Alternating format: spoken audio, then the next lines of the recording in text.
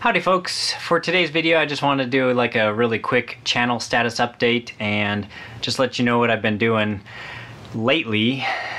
For those of you who listen to my podcast, you'll probably be more aware of the things I've been doing with guns lately and stuff.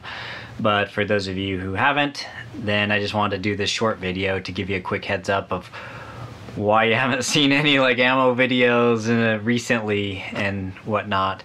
But I'll let you know that the last 3 weekends I went back to back to back camping.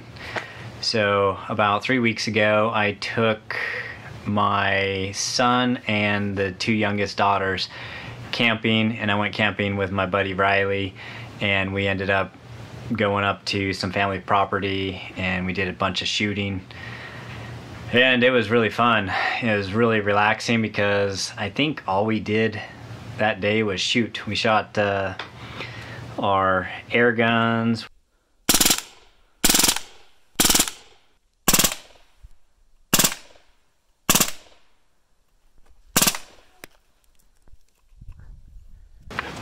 Okay, try holding more like 8 MOA.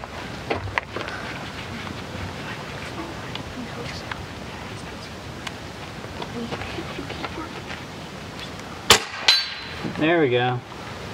So we shot our 300 blackout break action rifles, and basically we were shooting at some really tiny targets out to about I think 100 yards, and we just shot like in these camp chairs most of the day. And I kind of want to end with a kick. good way to end it. There you go. Woo! I'll be done. Just super fun, relaxing. It was a good break from work, and I don't know, with all the COVID stuff, it feels good to get out and get away from people and go in the mountains and have fun and shoot stuff. So I did that, and then 2 weeks ago I took my family and we went down to the Arches National Park. I'll probably share a few short videos and, you know, just show some of the cool, amazing sights of that national park. In Utah, we're blessed to have, was it 4 national parks, all within not too far of a distance.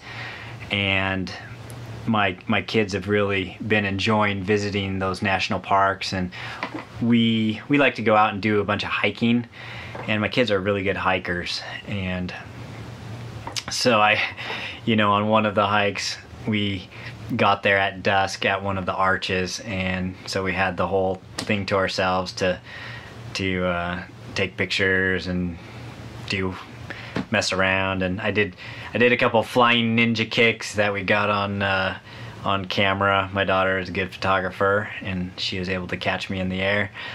And we did one of the cool things about Arches is that you get to walk on these, they're called fins, and it's kind of like if you took a sandstone hill and just sliced it like bread, and then you just pulled some of those away, and so you have a slice of bread, and then another slice of bread, and another slice of bread, and these are made out of like sandstone or some kind of stone. And it's really pretty cool because some of the hikes you get to walk on top of these tall fins, and you get to look on one side and there's like a cliff, and then you look on the other side and there's a cliff. Some of them get pretty tall, and it's kind of exhilarating when you're just running up these things, and you know that if you fall down, you're probably dead. Or if you fall down on the other side, you're probably dead or break a lot of bones. But just exhilarating that you can go and explore. And there's a really beautiful red rock, and I don't know, the sunsets are amazing. Everything's just amazing at these national parks. And so we've been trying to go to those with the kids, and we had the fall break and went down there and just had a blast. Whoa, it looks even cooler on video. Just taking a sip.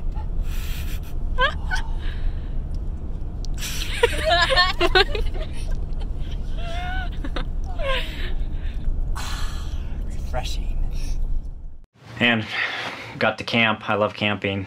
So, and then this last weekend, I went with like the local scouts, and I guess it's our church's young men's group, and I got to help out with them and their camp out, and we wanted to do one last camp out before it gets busy with, you know, Thanksgiving and Christmas and those holidays and stuff. So we just went close by in the Provo Canyon. And one of the cool things is I'd been kind of wanting to go hammock camping, you know, sleep in a hammock and whatnot without using a tent. Just, you know, strapping the hammock to 2 trees and throwing your sleeping bag inside. And I did some research on it, and you have to make sure that you have enough insulation on the outside of the hammock so that you don't just get frozen butt syndrome or whatever they call it. It's cold butt syndrome or something like that. But yeah, anyways, to stay insulated properly, you need layers on the outside of the hammock, and it doesn't hurt to have a few layers on the top. So I got some new camping gear, and I was able to test that out this last weekend, and it was probably one of the worst weekends to test it for the first time, but I had enough gear and enough insulation that it was really good. So due to these last 3 weekends of camping and stuff, camping takes a lot of prep and a lot of work, so I've been kind of drawn away from all my casting and reloading projects. But a couple of the projects I want to get working on are, and I don't even know what order. If you guys have a preference of the order that I do these, you know, leave a comment down below and let me know. But one of the projects I want to work on is making some 400 grain subsonic 44 mag loads, and I want to take out my new Marlin Dark lever action 1894 in 44 mag and maybe talk about it and shoot some of those subsonics suppressed, and I think that'd be pretty fun. I don't know if I've ever heard of a 400 grain subsonic 400 grain bullet being shot in a 44 mag before, but I mean that's like 45-70 bullet weight level, but sounds fun. And I did some research on that Marlin Dark, the 1894 Dark, and before I bought it I wanted to make sure it had fast enough twist on the barrel, and it actually has. It's pretty interesting. The Marlin Dark has a 1 in 10 twist rate on the barrel, whereas the traditional Marlin 1894s in 44 mag have a 1 in 38 twist, which is like a kind of blows my mind that you would do a twist rate that extreme. You know, I guess 1 in 10 versus 1 in 38. That's like crazy. And anyways, I really want to do some casting and loading with some heavy 400 grain projectiles in the 44 mag. I think that'd be cool. I also have the gel blocks ready for the 195 grain hollow point bullet for the 38 special, and that one was originally made for the snubbies.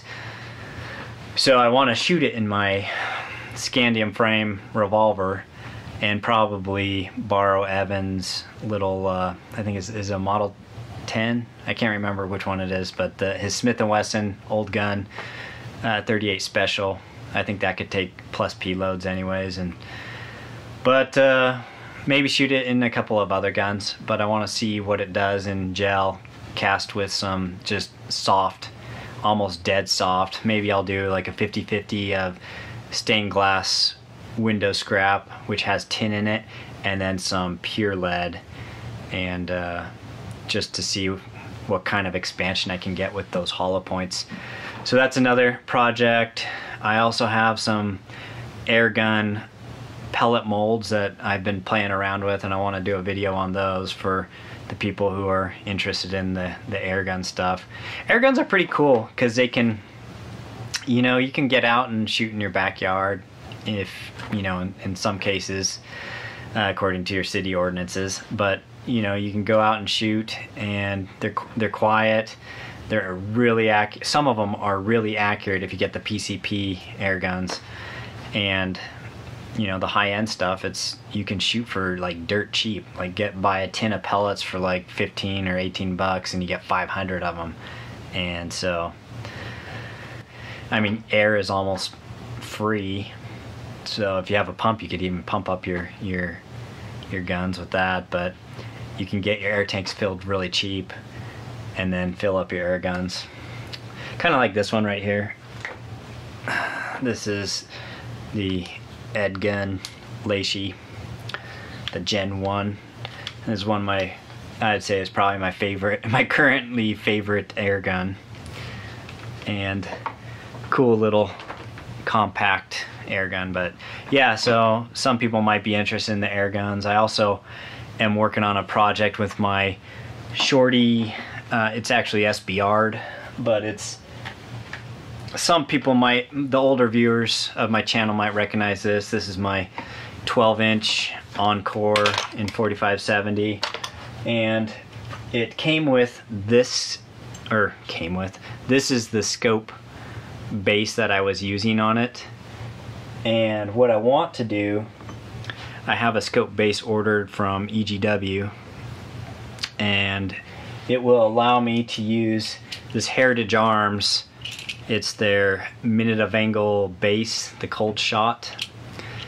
And what this does, of course some people have already seen it, but this one has adjustability up to, I can't remember, it's like something like 300 MOA or something crazy, but it has a dial, and you can, you know, dial your elevation using this. And so I thought it'd be cool to mount a scope. I probably need something with a little bit more eye relief for this one, because, you know, I don't want to get scoped with the 4570. But the idea is I get my suppressor, throw it on here, get that new scope base, put it on here, and then put that adjustable scope base on top. And then I can zero it at, like, I don't know, 100 yards or 50 yards, I don't know, whatever works good. And then I can use that to dial. And then I really want to take probably some 405s, some 405 grain lighter loads, and lob them out, as well as my favorite the 500 grain pointy NOE 458 SOCOM bullets. Those work really good with Trail Boss and Subsonic in this thing, so I think it'd be cool to actually dial with enough elevation to, you know, to have it hold over, instead of holdovers, actually dial with that. And the problem I had before was that I needed a cheek riser, and I don't know if anybody makes a good cheek riser for a Thompson Center Encore plastic or polymer stock. I don't think anybody does. So what I got ordered is this. This can take buffer tubes, so this will replace that, and then I can throw a buffer tube on it, and then I'll be able to put like an AR stock with an adjustable comb or adjustable height. And I'm thinking, I'm not sure which stock I want to do. I want one with a fairly decent amount of elevation, you know, for those really high far shots. So that's another project that I want to do, is do some lead lobbing with the 4570. I haven't shot my 4570s in a long time, and I think I'm getting a little bit of I miss it. That's what it is. I miss shooting my 4570s. I love 4570s. And some of the other projects, I'm still slowly working at the swaging 223 bullets, 55 grain 223 bullets out of 22 spent shell casings. And I have a swaging die kit from Corbin, and I bought one of their swaging presses, and so I want to try doing that too. You know, not my goal isn't to make, you know, match grade bullets or ammo with those. More of a, you know, I'd rather save my better bullets for my better guns or my longer distance shooting guns, and then shoot my little SBR, the short barreled AR pistol or SBR, you know, depending on what lower I throw on it, and shoot some of that with just blasting ammo. And I also have a 223 bullet mold that I need to do some load development for and do some testing, and that's one that James Pollard was helping with, and I have these bullets coated cast size and just need to do some load development. So I've got all that stuff on the docket, but I don't know timing on any of those. And I also want to do a Hollow Point 50 Action Express video and some other stuff. So anyways, if you guys have a preference on any of my projects, on which ones you want to see first, or if you want to see more 458 SOCOM or 500 mag or whatever, you know, let me know. Leave a comment below. Oh, and I also got my barreled action back from, well, I kind of got two back from Eagle Eye Shooting, Kenny at Eagle Eye Shooting. And I have one in 6 ARC, and the other one is 22 Creedmoor. So I need to do some load development with those. And yeah, but anyways, if you guys have a preference on the projects that I start working on, then, you know, leave a comment, let me know. And if, you know, lots of people recommend one or prefer one project over another, then I'll work on that first. So time being limited as it is, then whatever you guys want to see most, I can work on. So anyways, this video has been way long enough, so hopefully you enjoyed some of it or all of it or whatever. But take care, stay safe, have fun.